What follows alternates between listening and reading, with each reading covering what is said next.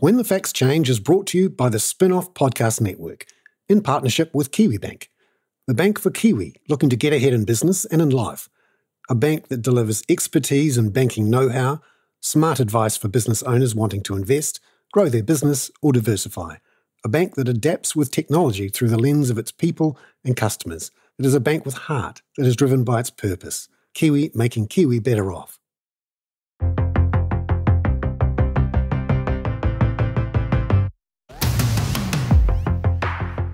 I get excited when I feel like I'm on the box seat of history, watching something happen in front of my eyes that I know will have an epic impact, not just in my place, but all around the world. A moment when maybe the world was saved. This week on When the Facts Change, we talk to an Australian technology, electrification activist called Saul Griffith. And he has an extraordinary story about doing some things in the political economy of the United States that led to an absolutely mind-changing and hopefully planet-changing set of policy, some legislation called the Inflation Reduction Act, which should never have really happened. Getting anything through the US Congress is a nightmare. But getting through a whole bunch of spending on green stuff, and when I say a whole bunch, we're talking $1/3 of $1 trillion at least, possibly 2 or 3 times larger than that. Getting that through the Congress is like, that shouldn't happen. We talked this week on When the Facts Change on how we could think differently about the climate challenge, dealing with it, and electrifying our economy in a way that cuts our costs and flips the politics of climate change, which until now has been dominated by, this is too expensive, we can't do it, it's too difficult. Flipping it on its head and doing something that we haven't seen really since the 1940s and 1950s, when the governments of the world's democracies focused on an existential threat, invested enormously and used the innovation and the skills and the techniques of everyone in that democracy to overcome an existential threat.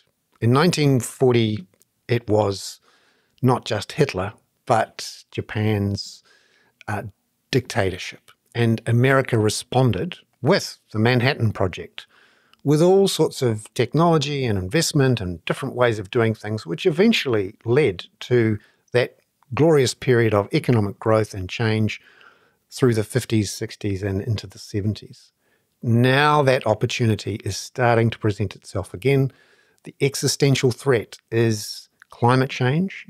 And Joe Biden and a bunch of geeks who had some hope and who could see that they could flip the political economy on climate change on its head and come up with something that could change the prospects real fast. This week on When the Facts Change, we get positive about how to deal with climate change with Saul Griffith. Kia ora and welcome to Saul Griffith, who is joining us on When the Facts Change. Great to see you, Saul. G'day, Bernard. Thanks for having me. It is wonderful to have you on the show, as much because your story, beginning as a tech entrepreneur and now in a position to influence and make things happen, but not just in Australia, but in the United States, is a cracking story. Could you tell us about where you started and how you ended up as a sort of an electrification activist? Oh, I think my climate journey started with activism. I was a teenager when I first became aware of climate, and then I was a ratbag cyclist in the 90s and used to do things like encourage 5,000 other cyclists to join me on the Harbour Bridge to protest Australia's failure to sign up for Kyoto.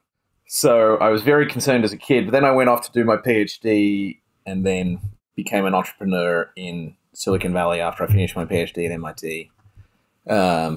Once I got into Silicon Valley, I sort of refound my love for trying to do things that matter and working on climate, and so spent close to 2 decades building energy technology companies, clean energy technology companies, and some companies in robotics and exoskeletons.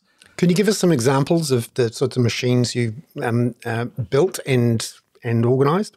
Oh, we've built a company called Makani Power that we sold to Google to have a big, ambitious shot on goal to make airborne wind turbines. Actually, a Kiwi features in that story, a lovely young man called Pete Lynn, whose father still lives in New Zealand. He helped us when we were designing big electric kites. A solar energy company called Sunfolding, a heating and cooling technology company called Gradient Comfort, a couple of robotics companies, one called Roam Robotics that does exoskeletons for making humans run faster, jump higher, and then even a robotics company that does, you'd call it gyprock. In America, it's called drywall. So robots that do all of the wax on, wax off physical hard work of those processes. So that's a sort of selection of the companies. We did a few more things in energy storage. Some built a company in hydrogen storage that we sold. So very much come from thinking about a problem structurally as an engineer, as a physicist. What is a fundamentally better machine to achieve a task? And how do you build those machines, and how do you build companies and technologies that have a big impact on things like carbon emissions? So what tempted you to come out of the relatively ordered and simple and sensible engineering world into the world of the political economy and trying to change policies and attitudes and things which they're just weird? I think I thought that the engineering world was as predictable and reasonable as you think.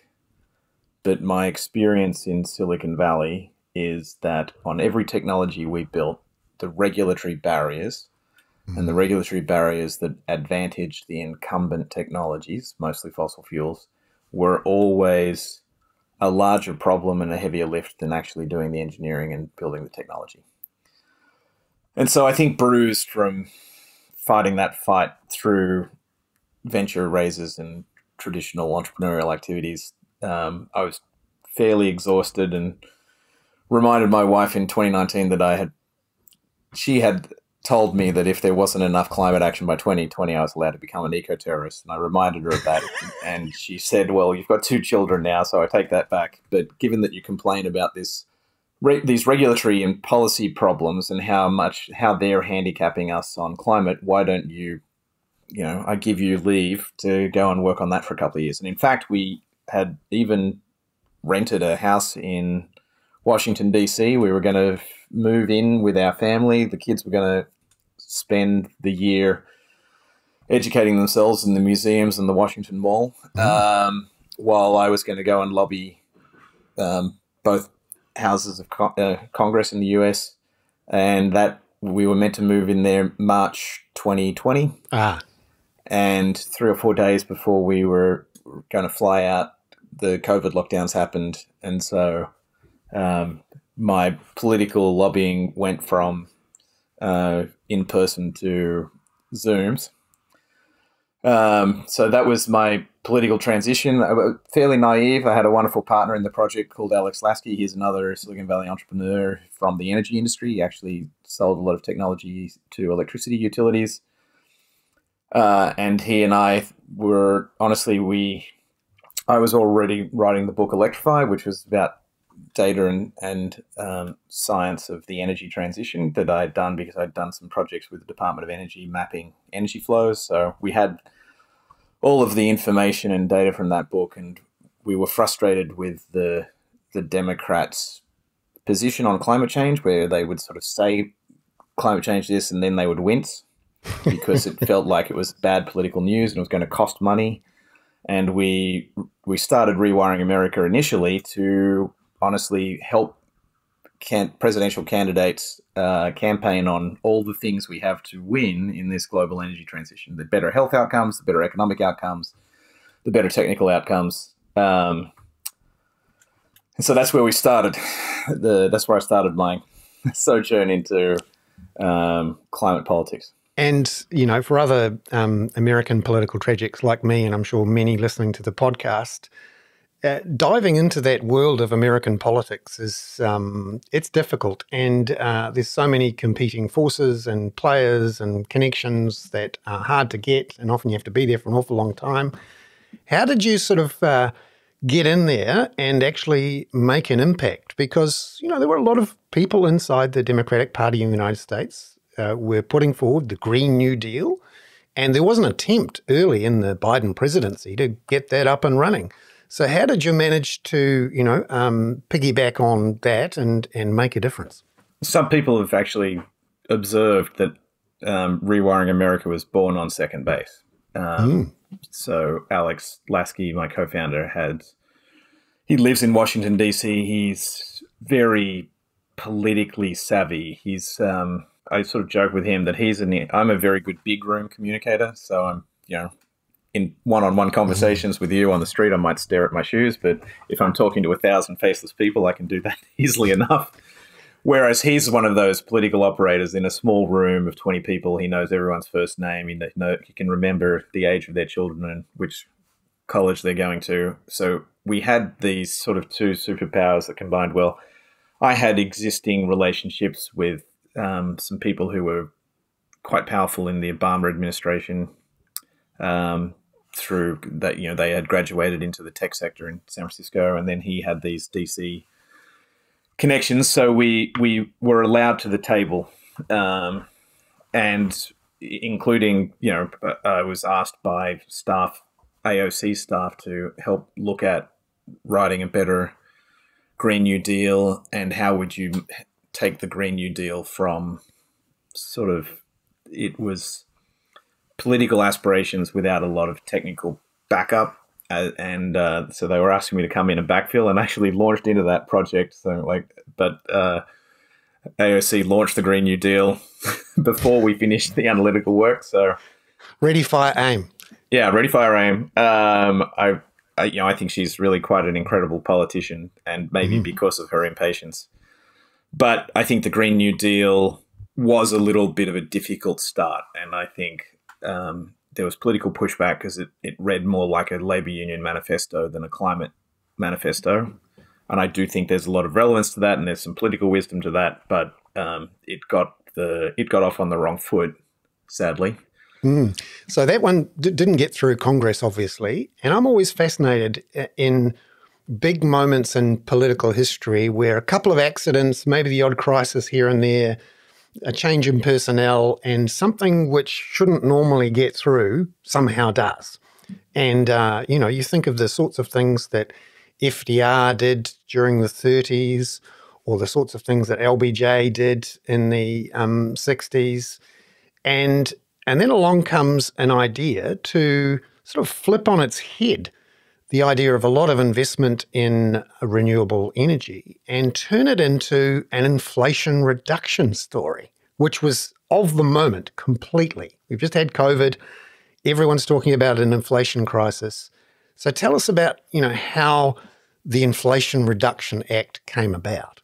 Well, I should say that Biden came into the White House with an extraordinary climate team. He had Ali Zaidi and Gina McCarthy, and they really had big ambitions. He hired Jennifer Granholm to be the Secretary of the Department of Energy, which is an extraordinary choice. So not choosing a technocrat and a physicist, which was the sort of the last couple of attempts from a Democrat for the Department of Energy, and choosing really an entrepreneur and a sort of energy markets person. So that signaled that they're ready to go and ready to deploy technology, not ready to debate the science. So those were very encouraging signs. But to be honest, like any new administration, especially after the traumatic years of the Trump administration, who'd done a lot to undermine the public sector. I saw personally the Heritage Foundation ideologues that he'd hired into positions of management within the DOE. So really trying to destroy the institutions from within. So there was a lot of work to do. And honestly, the initial ideas, I was always skeptical of. It was more of the same. It was like, well, let's get a carbon price implemented. Let's do clean electricity plans, which, in and of themselves aren't bad ideas, but there's 30 years of political evidence saying that neither of those are insufficient technically and politically unpopular. And then there was the impractical or the unfortunate circumstance that they really only had 50 seats in the Senate, and to get anything through the Senate, you need a supermajority of 60 seats, or you need to eliminate the filibuster. The Democrats are scared of eliminating the filibuster. So then you can't really write legislation. So this is why the Inflation Reduction Act ends up being what they call all carrots. It's really just a spending bill because you can't write legislation without that supermajority. So that legislation would be, we're going to phase out gas by this date or phase out coal. So that was off the table. So that was the structure of the bill was limited. And remember, before it came to the Inflation Reduction Act, for about a year, it was known as the Biden Build Back Better plan. That's some alliteration in search of some verbs. I always struggle with the Biden Build Back Better plan. But honestly, the initial White House ideas, we sort of encouraged them in our early meetings. Like, I really think you need to make this about the demand side. That was the conclusion of the book I'd written, Electrify. If you only focus on the supply side where you get the energy from, you're going to be left behind in the race to decarbonize people's lives. 42% of emissions in the US are from households and the cars they own, and another 30% from small businesses and the cars they own. So a supply side doesn't see that, supply side energy policy. So we lobbied hard for that. And in the first go round, they sort of ignored some of that advice. And so we weren't getting policy. But then the Senate's like, well, this is not what you want to do, isn't going to happen. So come back with a better idea. And so then we got invited with a few other groups. Okay, well, if we have to do this sort of demand side and incentive based thing, what do we do? And then it was a bit of a mobilization effort. There were 4 or 5 groups who'd thought about this for a long time, and they all got engaged and enrolled in doing the analysis and doing the models and building the argument for demand-side policy. And it was extraordinary. And most of these groups were philanthropically funded private groups and some universities. But everyone showed up and then started putting the effort in. And when you say demand side, what sort of examples are we talking about here to, flip an American, national obsession with burning gas in their large cars and turning on their boilers in their houses? How do you, what sort of things are we talking about on the demand side? Yeah, let's step back there. So supply side is where you get your energy from, and it's usually measured in tons of coal, cubic feet of natural gas. Sorry if I use American units. I did a lot of this work there. Barrels of oil. And because the original American energy crisis was the oil embargo from the 70s, the Department of Energy sort of grew up in a supply-side crisis and has always had this sort of supply-side DNA.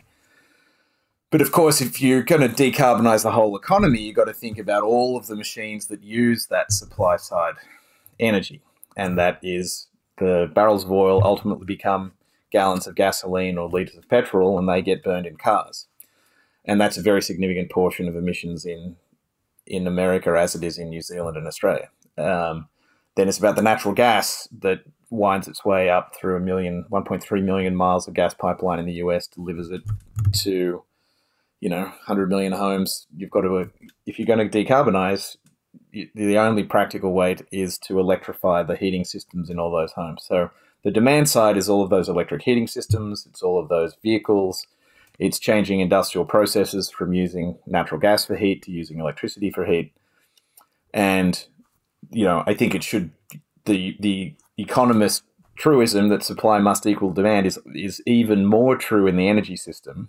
If you only decarbonize the supply side, you don't actually decarbonize the whole economy. You've got to do both of these things at the same time. You've got to walk and chew gum, so to speak. And we were very, very big advocates for the demand side machines. And in fact, probably the political fluke that really had a lot of influence for us was the Chuck Schumer runs the Senate, and his office was tasked with sort of the master spreadsheet and analysis for how to assemble the final bill, because it's a very American bill, lots and lots of complicated pieces. And there was a couple of wonderful bureaucrats within that department who reached out to us for help with that effort, because we had done this extensive modeling of the US demand side system. And so when tasked with how do you decarbonize the American economy get the most bang for the fewest dollars, that work turned out to be critical. So that's how we sort of wound up in the weeds and the mechanics of the getting the bill written. So on that demand side, what sort of machines changes are we talking about from a household small business point of view? So in the US, the demand side is quite literally about 1 billion machines. It's 280 million vehicles owned by households and small businesses. It's roughly 80 million natural gas water heaters, 60 million natural gas cooking machines. It's a few tens of millions of natural gas hot tubs and swimming pools. It's 100 million water heaters. So space heaters, water heaters, cooking, vehicles. We even ended up counting all of the machines, including dirt bikes and golf carts, and it actually adds up to 1 billion machines on the demand side. That's because it's fairly easy. It's 120 million households. It's about 6 machines for each household. 2 cars, water heater, space heater, kitchen. And so, it adds up very quickly. And you've got to focus on how do you change out those 1 billion machines in the next 20 years if you want to hit any climate goal worth living in. And that hypothesis and thesis ended up coming to fruition in the Inflation Reduction Act, and that's why it was considered quite transformative in the history of global climate action. And I think we had some little successes with other people working on the bill to sort of prosecute this argument that it's about the machines. We've just got to dispassionately, we're not going to sell to the populace a complete change in lifestyle. So how do you give them roughly the lifestyle they have with a different set of machines? And that is the underlying theory, if you like, of the Inflation Reduction Act. Really, in the end, how did it become the Inflation Reduction Act? As you're political wonks, as you said, listen to this podcast, you'll know that there's Joe Manchin, who owns coal mines in Virginia. He was a key Democrat in the Senate, and he was reluctant for a lot of this. And part of that was about, whose political victory is this? And if it's called the Biden Build Back Better Act, it sounds like it's Biden's political victory. If it's sort of widely known that it's Joe Manchin's Inflation Reduction Act, then it's Joe Manchin saving his constituents from higher energy prices. And how did you sell that idea to the public, or get others to sell that idea to the public, that this is not about imposing extra costs, it's about finding ways to save money? Well, we sold it through the book Electrify. We did household studies in the US about if you electrify the whole household, how would that change the cost of energy for an American household? You can show that fully electrification of an American household by 2030, that household will save a few $1,000s a year. That story is even better in Australia and New Zealand because our petrol and our natural gas is much more expensive than it is in the US. And in Australia, our rooftop solar is much, much cheaper. So actually, an average Australian household will save $4,000 or $5,000 a year. Average New Zealand household will save similarly $3,000 or $4,000 a year. So there's this extraordinary economic carrot now on the demand side, and you've turned a very abstract thing, climate policy, into something that all of a sudden is good for households, good economically. And that, I think, is going to be the political success of the Inflation Reduction Act, because it no longer really talks about, it's easy for a economic rationalist or a neoliberal to say, well, you can't afford to solve climate change. Think of the cost.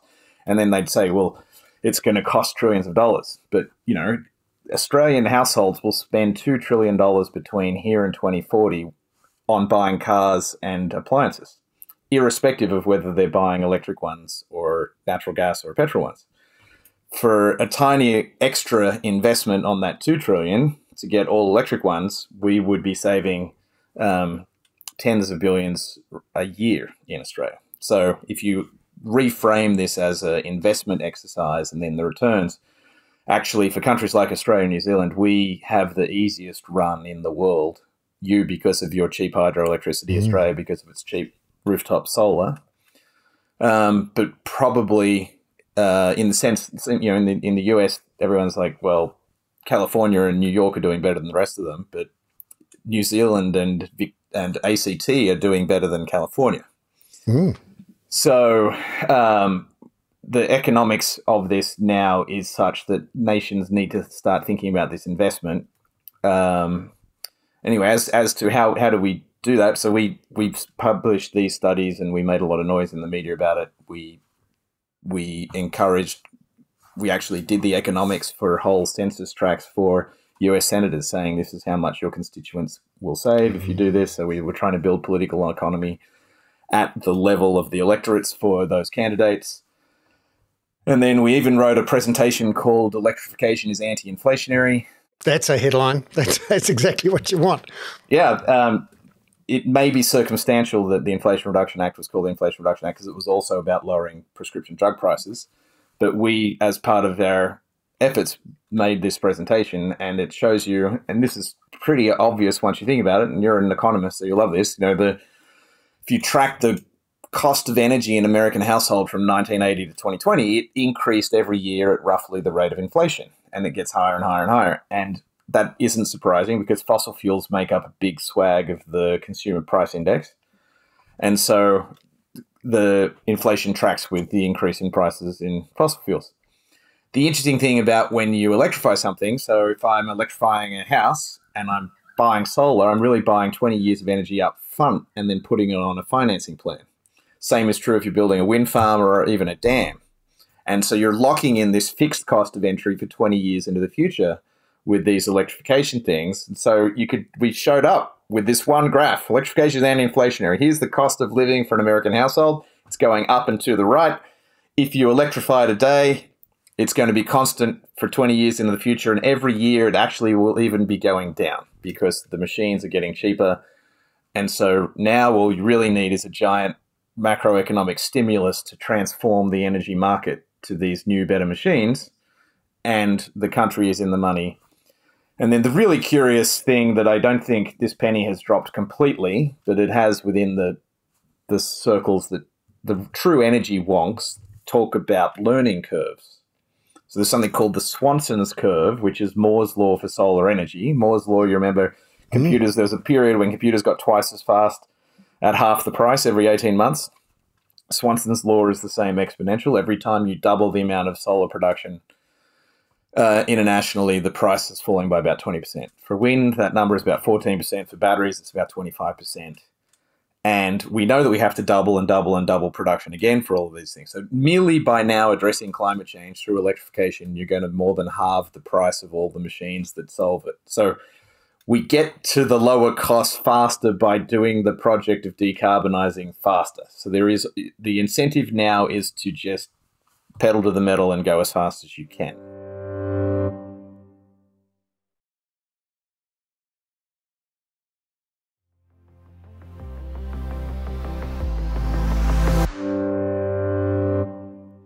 And this is the sort of history of big, often government investment in technology.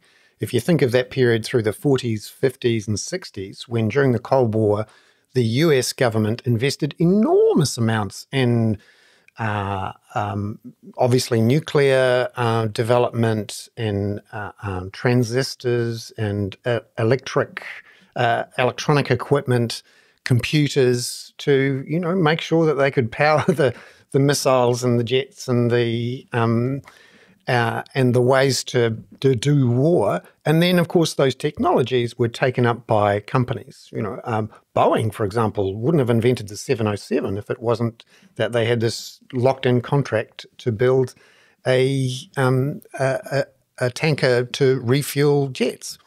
And so I think that even more important aspects, you're quoting, and America did a huge investments in this through the 50s through the 70s, and it was known as America's Golden Age.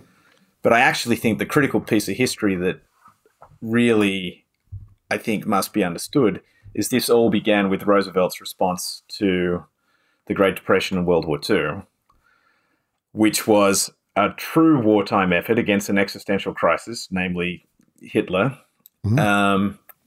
where the US government used extraordinary powers to motivate all American industry to make the critical materials to win World War II, which they did. And it was they went from making a few hundred planes a year in 1939 to 300,000 planes in 1944. The arsenal of democracy. Yeah. Arsenal of democracy. And that was extraordinary. And it was actually riding on the momentum of that and the Marshall Plan that came afterwards, which was that 50s through 70s build out. And this is extremely analogous to the existential crisis of climate change. This demands, it's difficult to say this because free market ideology is still alive and well everywhere in the world. But the truth is the free market cannot hit any climate target under 2 degrees because the free market isn't moving the adoption curves fast enough, meaning the uptake of all the things. So you need incentives that go beyond free market, and that was what the arsenal of democracy was. And it transformed the market, and it really led to half a century of economic windfall for the US and global power. And that's the opportunity here, that in this, response to the existential threat of climate change, and luckily for the politics, the existential threat of inflation, and you'd have to argue the Ukraine war and the way that it has shocked people into perhaps moving to renewable energy faster has played a role in that. And what struck me about the Inflation Reduction Act and the scale of it, just to impress upon listeners in New Zealand and elsewhere, $1/3 of $1 trillion US at least, and it's completely... Well, that's underappreciating it. Oh, really? It's going to be bigger. So it's a spending bill, and the spending is assessed by the CBO, which is the Congressional Budget Office. So they're like a treasury. They make guesses at what the uptake of these tax incentives and other rebates and incentives will be, and they estimated $369 billion. If all of the incentives just for the household-facing piece of the bill, which is only 35 or 40%, are taken up, that alone is about $900 billion. Right now, the uptake of the IRA looks to be about 150% of what the CBO estimated. So there's a very good chance that this spends a long way north of the $369 billion, and really the climate action in America is now really a race to make sure that the IRA is implemented well. And it comes down to, because really all the federal government can do is wave a big bag of money and say spend. The actual implementation comes down to really state governments and local areas. So it's now the implementation race is on. And that's the really interesting thing is once you get that money being spent, and red states and red governments and city councils and state governments start to see, hey, we could invest this money in a new factory that's going to create some new jobs, that's going to create cheaper electrified stuff that our households and voters actually love. Suddenly people who are anti it become in favour of it, and it generates its own energy, if you like, in a political economy sense. Yeah, I just finished reading The Rise and the Fall of the Neoliberal Order, which builds an argument. They say the success of a political order is when the opposing team adopts your stance. And the case is Roosevelt's stimulus of the economy through the Great Depression and World War II was so popular that Eisenhower couldn't do anything but agree. And in fact, Eisenhower sort of wrote letters to his friends saying, anyone who attacks Social Security or labor protections is never going to get political traction in this economy ever again. So because the political order had changed and now Republicans and Democrats are agreeing. The same thing happened with Clinton, who basically was Ronald Reagan light. Yeah. And I think the hope of the IRA is to do a reorientation of the political order in time to meet our climate demands. You mentioned that rise and fall of neoliberalism, and New Zealand, we were right at the bleeding edge of that reform through the 80s and 90s, and there was this obsession / fundamental belief that government couldn't pick winners, public money shouldn't be used to subsidise industry, that the main aim of government was to get as small as possible, as fast as possible, to have low taxes, and the market would make us all rich. But this Inflation Reduction Act, because of its size and because of what it's doing right now, it seems to be shifting perceptions about how to, put the chicken in front of the egg and make stuff happen faster in response to climate change. You see in the European Union, China and elsewhere, particularly the European Union, and maybe even in Australia and New Zealand, governments are saying, actually, we could kickstart this with some investment. There is a financial case to back it up. There's a political case to back it up. And all of those old mantras about, we don't pick winners, we don't subsidise people, some of those go out the door, and that electrification task and opportunity is the sort of driving force in a change in the way governments have operated or think about the world. Can you see some of that shift happening in the last couple of years? Yeah, so I think the electrification is anti-inflationary is one of I make a lot of charts. And it's one of my two favourite charts that I've made in the last couple of years. And the other one was looking at the Australian electricity market reform. So in a fit of neoliberalism, we had a competition plan and a privatisation plan for our electricity market. And after 30 years, so from 1950 through mid-80s, electricity price in Australia fell when it was all publicly owned. We privatised it all, and then we divided the electricity market into 4 different operators, and the price of electricity adjusted for inflation went through the roof. So at least on the energy and electricity market, the evidence is now strongly in that, in fact, this neoliberal privatization idea didn't work as planned. So fortunately, there's evidence that, well executed, publicly owned programs can be good. And I think we really need to emphasize those arguments now, because we're not going to solve this without a public-private partnership. That sounds itself a little bit neoliberal, but I think we're starting to emphasize that public part. And I think this is maybe something I didn't come to before, but we've been talking about these demand-side machines as energy infrastructure, which I think is really, really important to emphasize. Because when you think about all the energy flows, and the fact that so much of our energy goes into driving our cars, and the batteries of those cars are so big, and so much of our energy can be generated on our rooftops with rooftop solar in a lot of countries in the world, that you now need to think of these demand-side machines and people's households as parts of the critical national infrastructure. So we've celebrated this giant hydroelectricity project in Australia called Snowy Hydro, hugely expensive public project with all the cost blowouts that I believe New Zealanders are all too familiar with around hydro.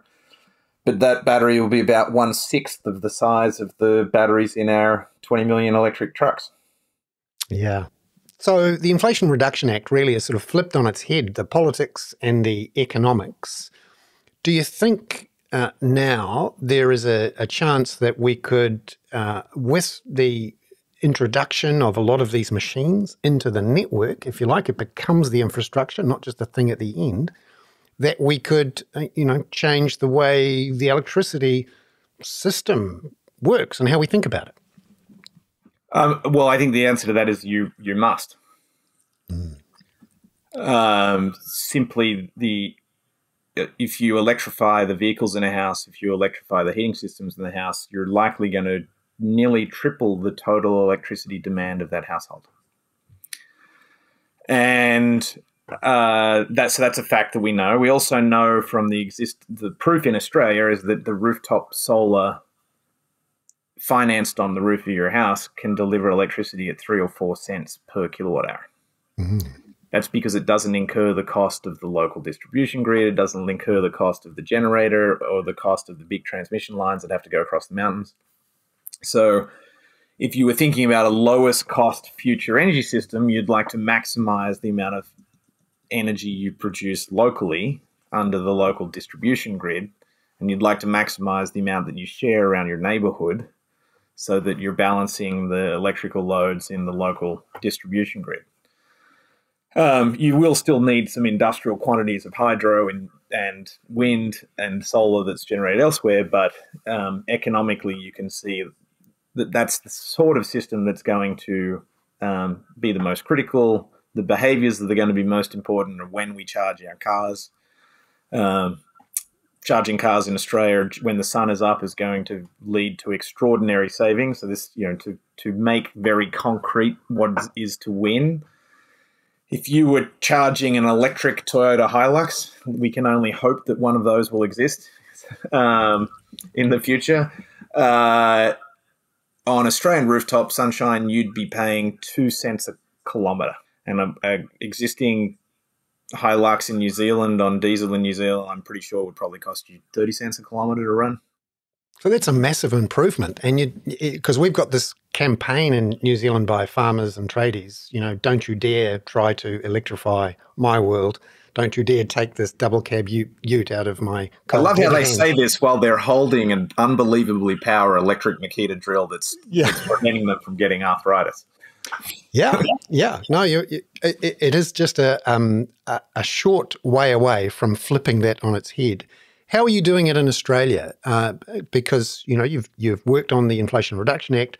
Now you're on electrifying Australia, if you like. What sort of things are you doing, and how's it going? I think the easiest thing to say is we're going to solve climate change in Australia with electric jet skis. And your audience can't see your face after I said that. I can tell them that Bernard looks confused. That really is just changing the narrative argument. And I say it cheekily around jet skis because you won't find an environmentalist in the world that thinks a jet ski is a good thing. But a jet ski needs about 100 kilowatt hour battery pack, and an electric jet ski with a 100 kilowatt hour battery pack would be just as fast or faster than your average jet ski. But then you've got this 100 kilowatt hour battery pack that sits around for 360 days a year not doing anything. Exactly. You need the backup energy system for your house. If you end up having an electric Toyota Hilux and you have another electric car for your other car, the batteries in those are huge and will back up your house. They'll make the total electrical system cheaper. They'll lower the cost of living for you. They'll lower and they'll improve your health outcomes. We know that the leading cause of respiratory illness in households that burn natural gas is the natural gas burning in those households. So you'll get healthier. Your costs will come down. So we are very consciously in Australia selling that story and doing the analysis. So you have to be rigorous. So dotting the I's and crossing the T's.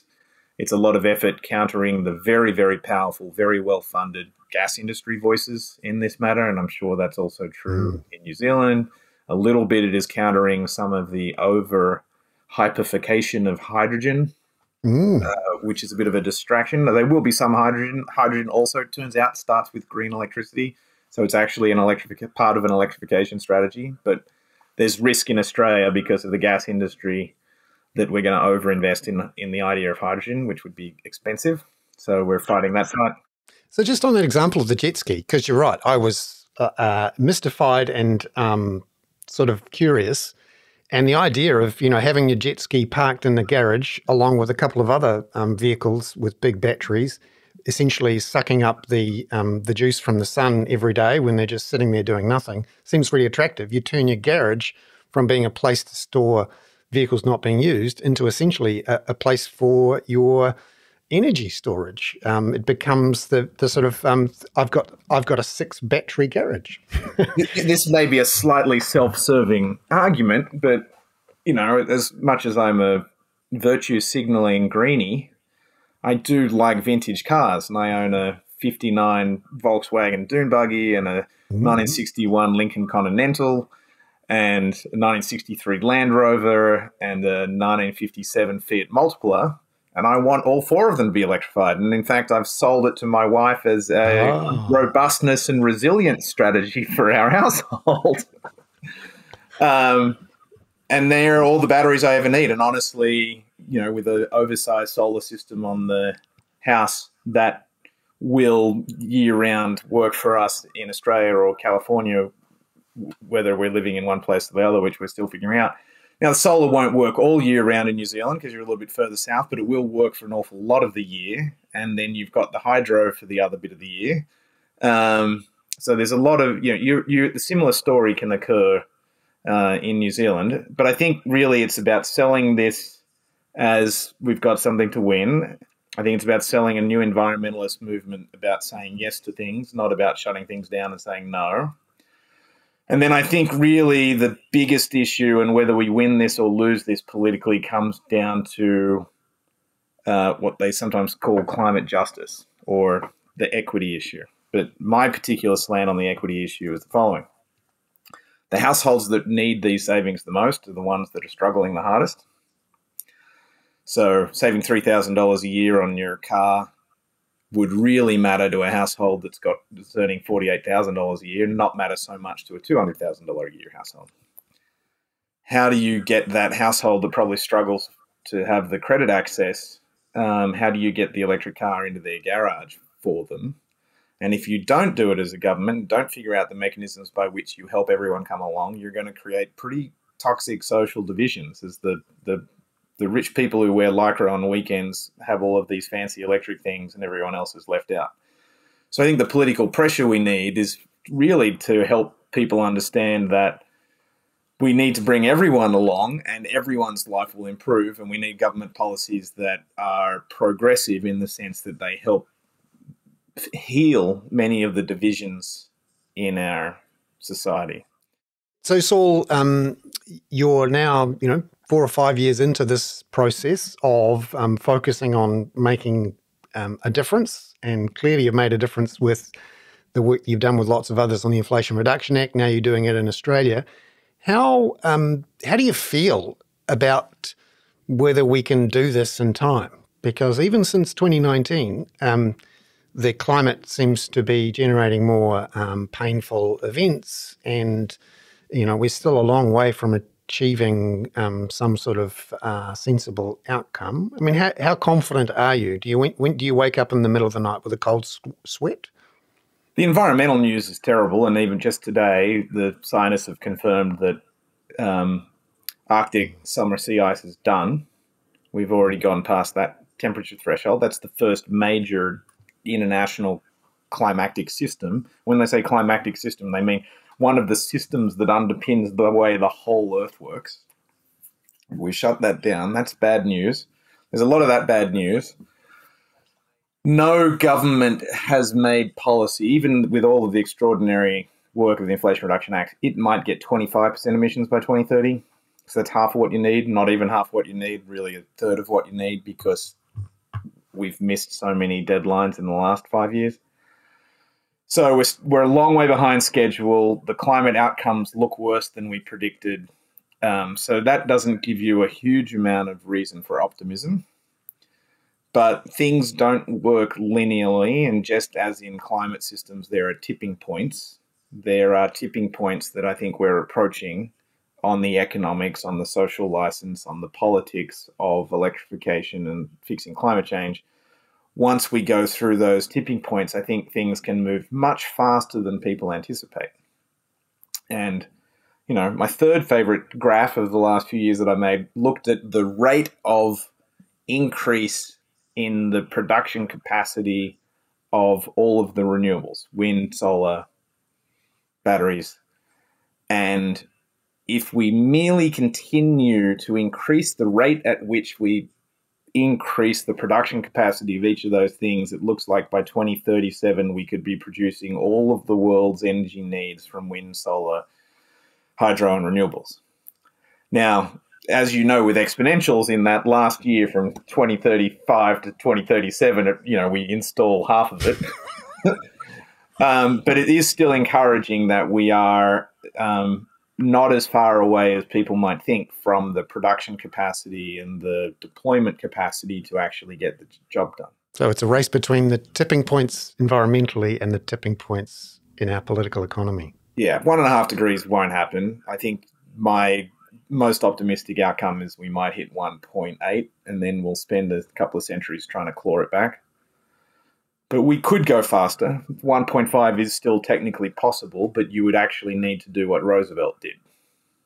You need to declare war on this existential threat and throw the entire economy at it, as opposed to ham-fistedly sort of supporting it while also supporting the fossil fuel industry, which is really still, Biden is still approving fossil fuel projects, as is the Australian government, as is the New Zealand government. So we are still fighting the war with one arm where our other arm has a knife that's stabbing us in the torso. I'm not sure what the metaphor is. Yeah, it's something for me to dream about in the middle of the night instead of climate events. Saul, it's wonderful to talk to you. I could go on for hours, but I so appreciate your time and your stories, and to be continued, I'm sure. Saul Griffith's there talking to us from Australia about electrifying our economies. Saul Griffiths, thank you very much for being on When the Facts Change. Thanks, Bernard.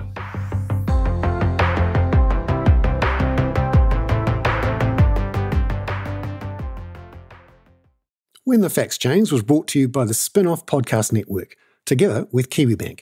Visit kiwibank.co.nz to find out how KiwiBank are making Kiwi better off.